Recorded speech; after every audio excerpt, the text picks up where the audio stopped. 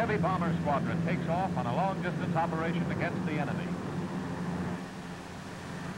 Flying with great speed at high altitudes, they avoid detection, drop their loads, and are off for home before enemy fighters and pursuit planes can possibly climb 25, 30,000 feet or even higher.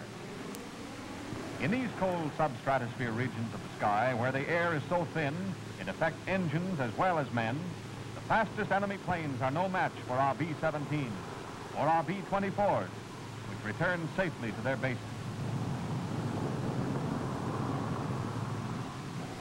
Air supremacy is a vital factor, perhaps the deciding factor in this war. The achievement of air supremacy involves speed, personnel, firepower, and maneuverability.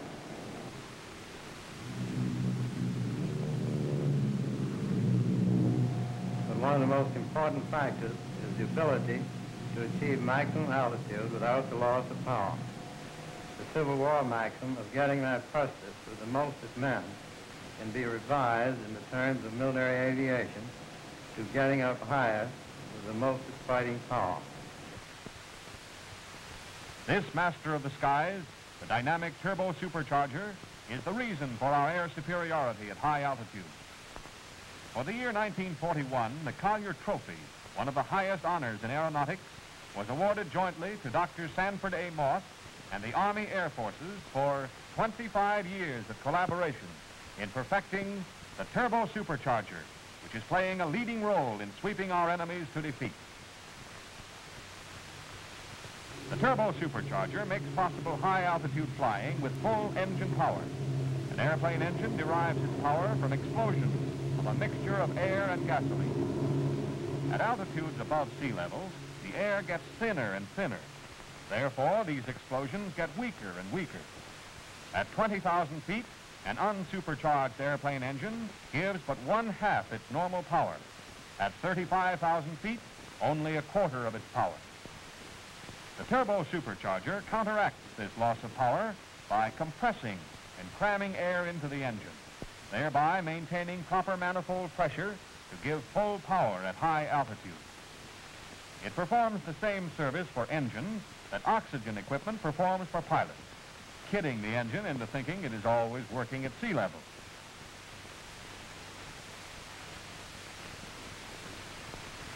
Without a turbo-supercharger, the engine gasps for breath. During World War I, the first model turbo-supercharger was tested under great difficulty. On a truck at the summit of Pike's Peak, 14,100 feet above sea level. The Liberty engine developed 400 horsepower at sea level, but moving up to 14,000 feet, it dropped to 265 horsepower. Then the turbo-supercharger not only boosted it up to 400 horsepower, but to 410, or 10 more than normal at sea level. The turbo-supercharger has demonstrated its worth in actual combat all over the globe. Our great bombers, the Boeing B-17 Flying Fortress and consolidated B-24 Liberator, together with the Lockheed P-38 Interceptor, the P-43 Lancer, and the deadly Republic P-47 Thunderbolt, are all turbo-supercharger equipped, which enables them to fly and fight effectively at great heights above the earth. Our turbo-supercharged interceptors and pursuits can get on top and stay on top of anything the enemy has to offer. These tactical advantages are the key to air supremacy and ultimate victory. Turbo-superchargers permit our bomber pilots to avoid bad weather, even storms, by climbing over them, making it possible to fly at altitudes and speeds which result in maximum engine efficiency. Obviously, we have a decided edge when we can bomb the enemy with a minimum of danger to our planes and personnel. Flying turbo-supercharged planes, our boys have bombed enemy objectives with amazing accuracy from heights where they were invisible and unheard from the ground. There had been no warning sirens, no opportunity to take shelter, only the sudden scream and paralyzing crash of falling out of a clear sky.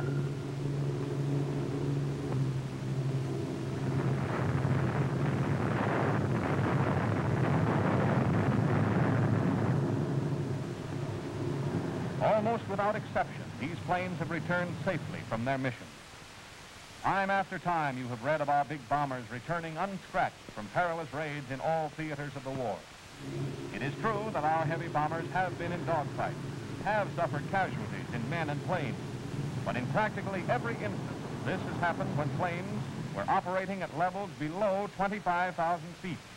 Another reason we have to get up higher and higher is to get above the effective range of anti-aircraft fire, which has been reported even above 30,000 feet.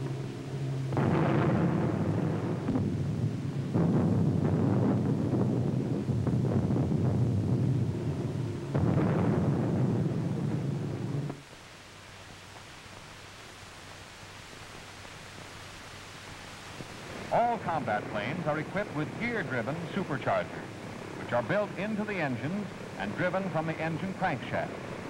These geared superchargers are effective up to medium altitude. At high altitude, the turbo supercharger is needed to provide additional pressure to maintain full engine power. With proper care in installation, maintenance, and operation, the turbo supercharger is extremely effective, reaching its full power and efficiency at 25,000 feet or higher. This is the turbo supercharger installation in the B-17. Installations vary according to the different types of ships, such as the B-24, the P-38, the P-43, and the P-47, where it is submerged in the fuselage.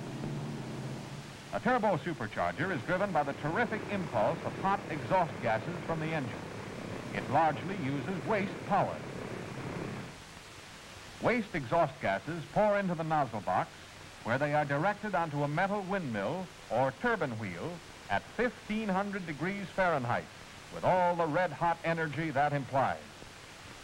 This blazing force spins the turbine wheel at terrific speeds, up to about 20,000 revolutions per minute.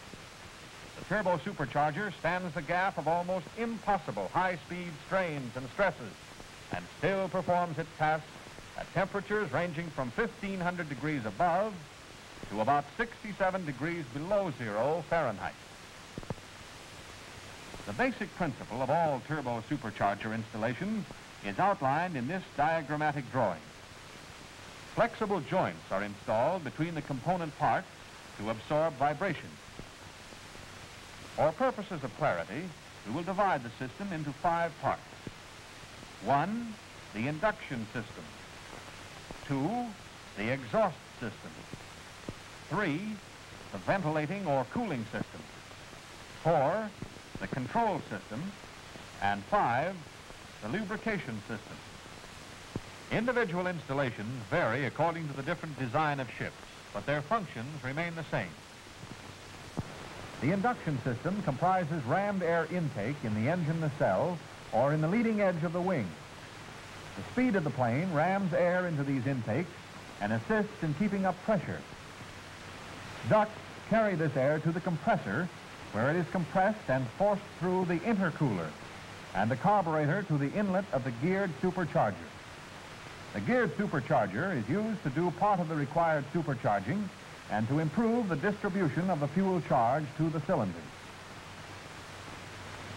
The exhaust system takes the high-temperature exhaust gases from the engine to turbine wheels or out through the wastegate to the atmosphere.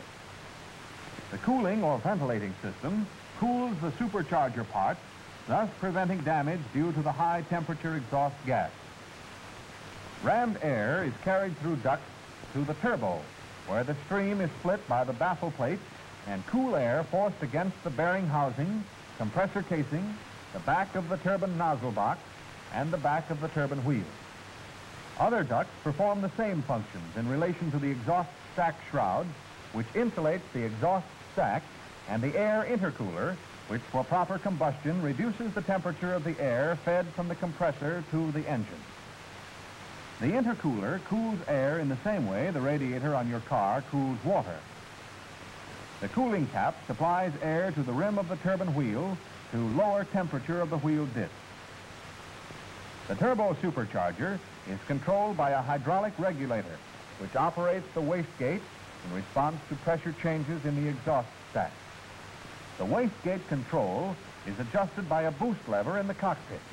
The wastegate controls speed of the supercharger by bypassing the gases around the wheel. With the wastegate open, the turbine will idle. Closing it by degrees enables the turbo supercharger to operate at required speed. Lubrication is accomplished by a gear-driven pump. One element of the pump takes oil from the tank and supplies it under pressure to the moving parts. The second, or scavenging element, returns the oil to the tank.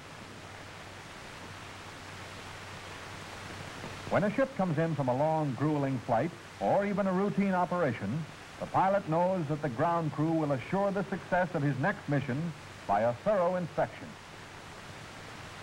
The inspection of the turbo supercharger installation is performed in accordance with Army Air Force's technical orders. Air ducts running from the cells or from leading edge of wing must be kept clear at all times. A piece of newspaper in a ram air duct will choke off cooling air, which is absolutely necessary for proper performance. Men are sometimes careless and step on louvers, blocking the flow of ventilating air. Ducting must be examined for broken connections, cracking, and chafing. The exhaust system is equally as important as the air feed. All joints in exhaust system must be inspected for gas leakage, with special attention to flexible joints. Look for signs of overheating and leaks around exhaust piping. One small leak might rob the engine of that vital extra few miles an hour which marks the difference between victory and disaster. Leakage can be detected when the engine is started. In the lubricating system, check oil level in the tank. Keep all foreign matter out of oil. Note and record excessive oil consumption.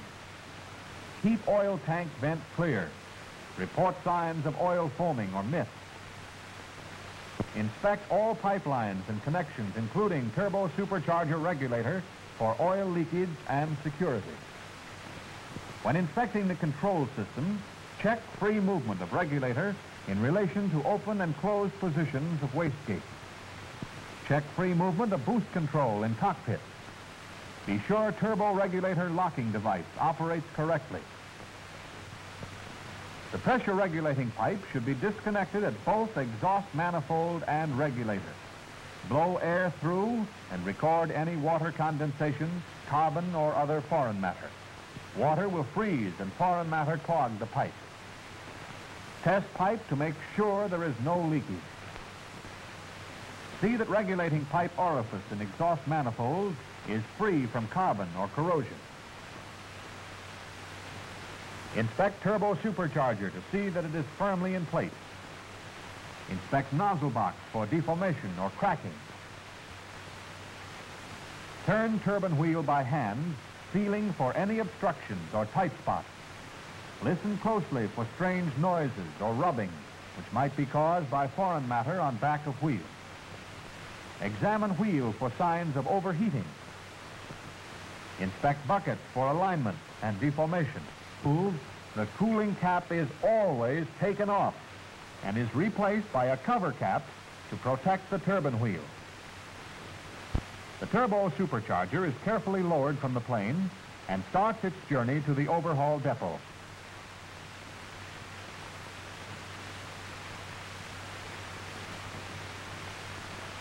At the depot, the supercharger is placed wheel down on a special stand for disassembly. After proper clearances are taken, the rear compressor casing and gasket are removed, revealing the impeller and diffuser. The impeller is on the same shaft as the turbine wheel and discharges air through the diffuser to the compressor casing, which collects the compressed air and feeds it to the engine. After removing the impeller, the front compressor casing and diffuser are taken off as a unit. Note that we are working from rear to front, as the turbine wheel side is always called the front, regardless of position. This disassembly appears very simple. Actually, it is a long and careful process, which we will demonstrate by the more detailed removal of the rear bearing and its housing. Safety wires are cut and the 3 retaining screws taken out. The rear bearing clamp washer is lifted off, and the same 3 retaining screws inserted in the threaded jacking holes in the flange of the rear bearing housing. Each of the 3 screws is turned a little at a time, one after another, thus evenly jacking out the rear bearing and housing. The rear bearing is a ball bearing. Next, the bearing and pump casing is removed. The oil pump is operated by this drive sleeve, which is locked onto the shaft with the Woodruff key. Then the front bearing, which is a roller bearing, is removed. The baffle plate is a radiation shield and also divides and directs rammed cooling air against the bearing and pump casing, front compressor casing, the back of the turbine nozzle box, and the back of the turbine wheel.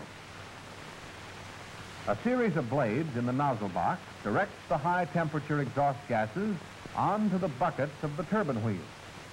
These buckets are separate blades driven into slots in the wheel. During disassembly, 5 clearances are taken.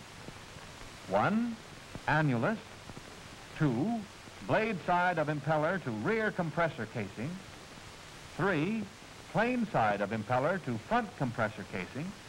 4, pump backlash. 5, between turbine wheel and nozzle box. Here are all the parts of a turbosupercharger. The disassembly you have just seen in a minute or 2 actually takes a skilled mechanic several hours. After disassembly, careful inspection is made of all parts to determine those which are to be repaired or replaced. One of the most precise repair processes is proper balancing of the rotor unit. This balancing is necessitated by even minute differences in the parts as placed on rotor assembly. The rotor unit is placed on the balancing stand where it is dynamically balanced.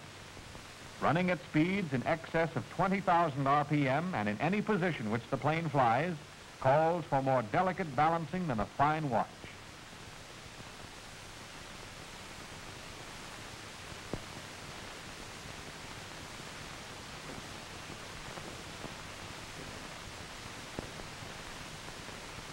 A daub of clay is placed on the wheel.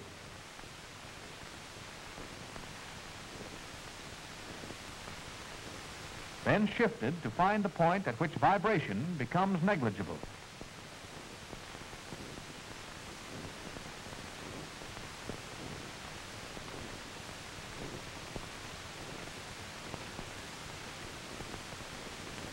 Then, from the diametrically opposite side of the wheel, enough metal is removed to offset the weight of the clay. The same balancing procedure is used on the impeller end of the rotor unit.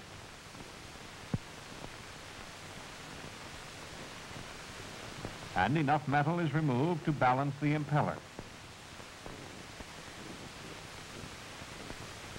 After balancing of rotor and assembly of supercharger, it is ready to be returned to the flying field.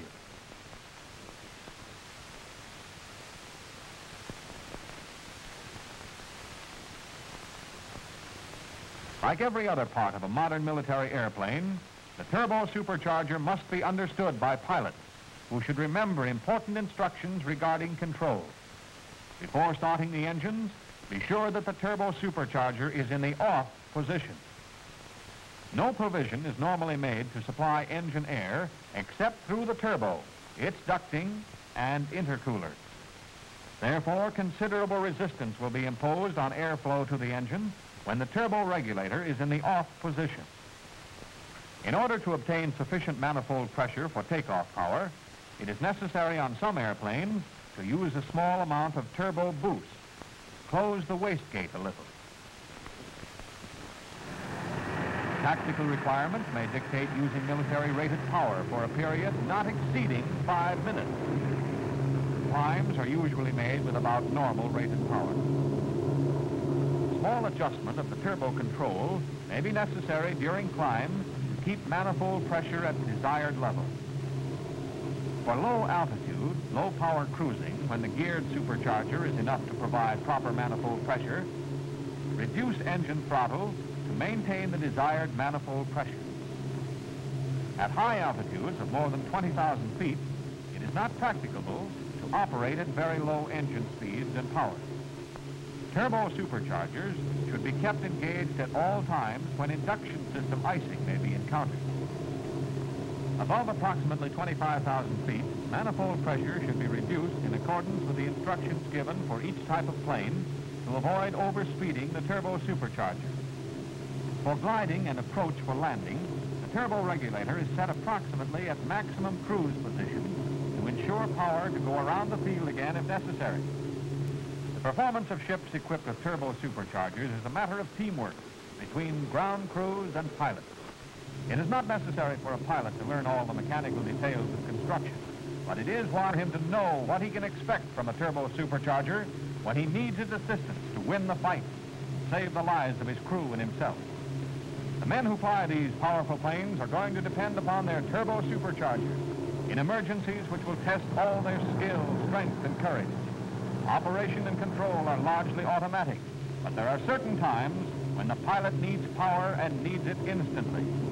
These times occur under stress of actual combat conditions, and his reaction should be instinctive. The pilot will depend upon this master of the skies to give him the edge of speed and maneuverability, which means the difference between defeat and victory in the substratosphere regions of the sky. It is with enormous pride in American scientific invention and mechanical ability we look at our interceptors and pursuits, which can get on top of anything that flies. It is with a feeling of grim satisfaction that we know our bombers are able to shoot down or escape from anything the enemy can put in the air. This edge is held only as long as the turbo-superchargers on each and every one of these planes is kept at the peak of performance. They must answer every demand that the pilot makes. It's up to the ground crews to keep them flying, and flying higher and higher. Ride the master of the skies to victory. Thank you.